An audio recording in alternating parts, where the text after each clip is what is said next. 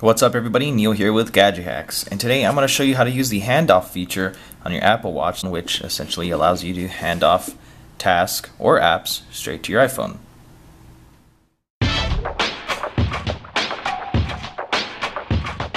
To get started, head into the Apple Watch application on your iPhone.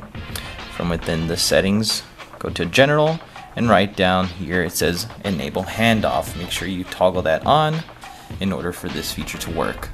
While you can't use this feature in every single application, it does come in handy when you're composing a message. You can finish writing the message on your iPhone, or as you saw, I was in the Twitter application just checking on my timeline. I can bring up my iPhone, and on the lock screen you'll see the corresponding icon for Twitter or the application. I would just go ahead and grab it and swipe up, and now I'm on the same exact page or view that my iWatch was on. Or sorry, Apple Watch.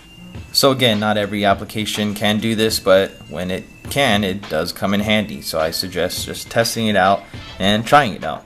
Check out the full guide for more details over at gadgethacks.com. Don't forget to like, comment, and subscribe for some more awesome Gadget Hack videos.